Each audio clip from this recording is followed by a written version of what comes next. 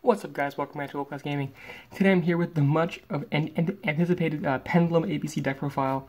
I've been working on this deck for a while, probably past month or so. I've been theorying this deck, working on the combos, figuring out the ratios. I'm finally happy to say I think I have a pretty broken deck with some pretty busted combos that I'll showcase later on. Before I hop into the deck profile, I want to say the sleeves you're going to see in the video, as well as this playmat, are all from Imperium Duelist. If you guys want to grab some for yourself, you can go to imperiumduelist.com and use code GoldClass10 for 10% off your entire order. Once again, that's code GoldClass10 for 10% off your entire order on Imperium Duelist. So now, without further ado, let's hop right into this deck profile. I start off with 3 Assault Core, 3 B Buster Drake, and 3 C Crush Wyvern. You're just maxing out on all your pieces because this is an ABC deck. Like, you gotta be maxing out on absolutely everything.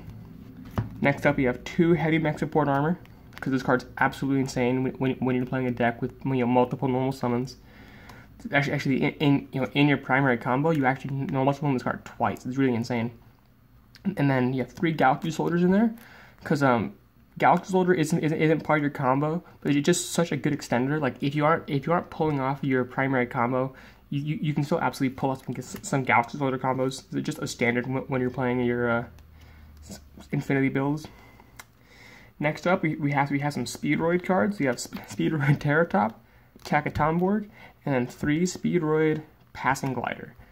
So in a Pendulum build, Passing Glider is so good. It's a level 5 machine monster, so it's great for overlaying into Infinity.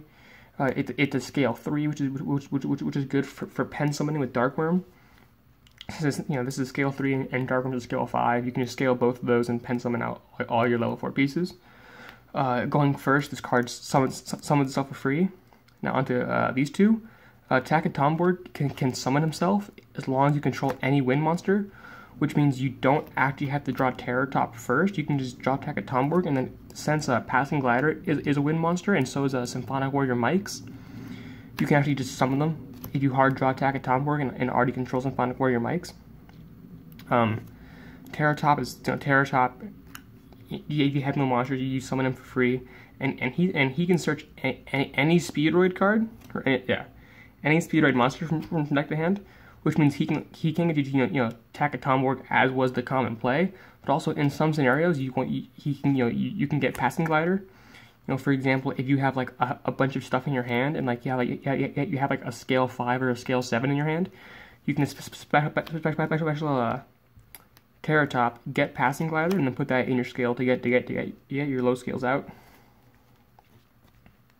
Moving on now. Now we have our 3 Supreme King Dragon Darkworm and our 1 Supreme King Gate 0. This is kind of a standard engine for a Pendulum build. Gate 0 is just a great 0 scale. Darkworm's awesome for getting monsters on board. It's a 5 scale. It searches Gate 0. Since all your pieces are level 4. Oops, I hit the mount. Whoopsies. Since all your pieces are level 4, you sometimes can just get like Passing Glider and Darkworm out, and you scale 3, scale 5. You just scale both of those, and then you can just pen summon out all your pieces, and it works super well.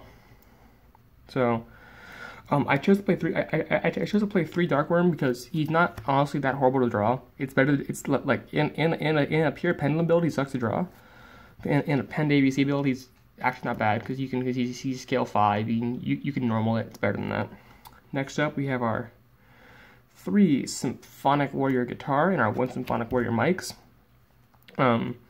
This is just I play this in my regular ABC deck. It's it gives you the extra normal summon. Mikes is a level 5 machine. Guitar is a scale 7. Mike, it's very it's a very powerful engine. And in a Pendulum build, Guitar being a scale 7, while at the same time being level 3, is absolutely unreal. This card being level 5 to overlay into Infinity, it's so good. I love the Symphonic Warriors. That's it for the monster lineup. Next up, we have for our spells. We have 3 copies of Union Hanger. I hope I don't have to explain why we're maxing out on 3 Hanger with 2 Terraforming. Like, it's just the best card in your deck. seeing this card makes all your plays super free. Like, you know, once again, like you can combo without Hanger, but it's just seeing Hanger in your opening hand makes all your combos really, really free. Next up, we have 3 Dragon Shrine and 1 Foolish Burial. This is all just to get Dark Room to the graveyard. Foolish Burial also comes up sometimes if you need to get one more piece into your graveyard. But for the most part, you're playing, for the most part, you're playing 4 cards that dump just a Dark Room from deck to graveyard, which is really all you need it for. Is you get Dark Room and graveyard, and then get a free summon off of it, search state 0, etc. That's pretty self-explanatory. And next up, we have 3 Call by the Grave, because you want to make sure that your combos get there.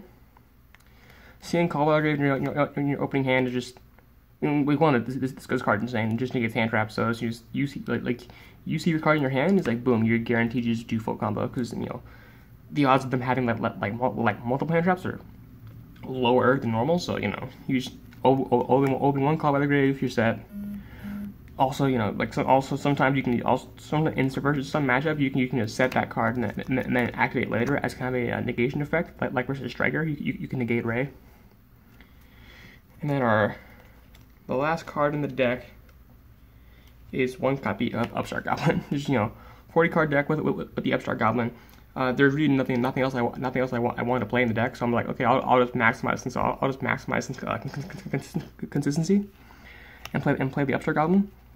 Because it's Upstart Goblin. It just turns the deck from 40 to 39 cards. That's it for the entire main deck. Next, we'll go off into the extra deck. So we have 3 copies of ABC Dragon Buster. This card's, once again, like I don't think I had to explain why we're playing 3 ABC. And then your Nova and your Infinity. Here, I'll scoot this over a little bit. This is obviously when your negations on your ending board, so it's just also just a really powerful card. Next up, we have a Nightmare Griffin as one of our link 4s with Boral Sword Dragon. Nightmare Griffin is kind of a pseudo skill drain card, so it's great on your ending board. Boral Sword Dragon is just OTK machine. Next up, we have a Summon Sorceress. This card's used basically in most of your combos. That's absolutely insane. As long as she's legal, I'll be playing her, and you should too. This card's ridiculous for combos. Next up, we have Triple Burst Dragon. Not a card you see very often, but it has an effect that says negate, and it only negates in damage step. But the reality is, there's a lot of things that activate in damage step.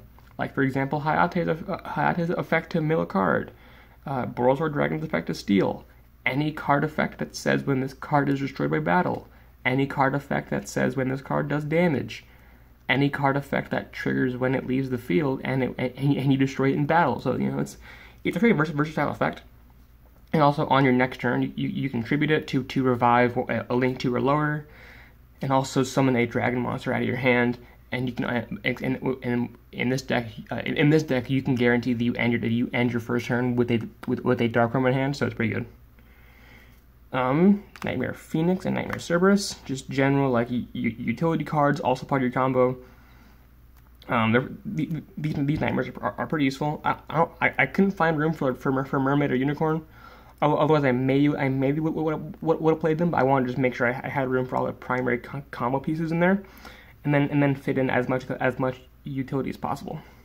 Next up, we have Galaxy Eyes Soul Flare Dragon. You guys have seen this card before. It's absolutely insane with Galaxy Soldier combos. This card's not used in your primary combo, but once again, if you're playing Galaxy Soldier in an ABC deck, you're playing Soul Flare Dragon. This card's ridiculous with Galaxy Soldier. Clifford Genius. This card's a staple in ABC decks. Obviously, you have to play him. 1 copy of Electromite. Wouldn't be a Pendulum deck if you weren't playing Electromite in the extra deck. This card's absolutely broken. You just like this card, people if you think about it, this card basically just says summon a Pendulum monster out of your deck, because it on summon it puts the Pendulum monster into your extra deck, and then basically you can just pen someone out of that card. And whoop-de-doo, you basically just said, put put any card in your, or he says just take any Pendulum monster in your main deck and either summon it or put it in your scales. Pretty good. Also, it also draws one, pretty solid. And lastly, we have a Reproductus. This card is also important in combos because you link off with B, like you link off with this a lot, and then want to try and get into Summon Sorceress. So it's useful to then be able to link up with like Electrum at peace into Reproductus, make it, make your other piece a dinosaur, then link up into Summon Sorceress. So that's it for the extra deck.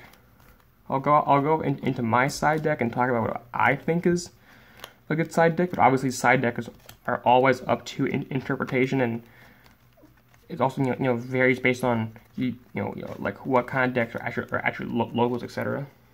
So for the side deck, if you didn't notice, I'm not maining any hand traps in the main deck. That's because I was just trying to have the combo be as consistent as possible. So our side deck is 3 Ash Blossom and Joyous Spring, because you guys be siding your hand traps. 3 Twin Twisters. This is the best back row hate card in the game right now. I think it is for a while. 3 Xyz Encore, because I don't want to lose to Rongo for free. 3 Infinite Permanence, because it's the second best hand trap in the game right now. And of course, the ultimate Ghost second card, 3 Evenly Matched. I don't like obviously my side isn't gonna do you perfectly at every tournament. If your locals doesn't have any Rongo, obviously don't play Encore, etc. So it's one of those like side decks are always very much up to personal preference and very much up to interpretation. But that's basically the entire deck main, extra, and side. I should have the combo video going up Wednesday. I should have to get some more stuff for that. But hopefully you guys enjoyed this video. If you guys like this video, please subscribe down below and hit like. It really helps me out.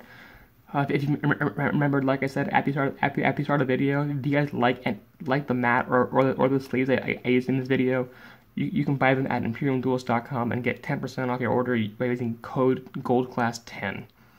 Anyway, I'd like to thank you all for watching. I'll see you all next time.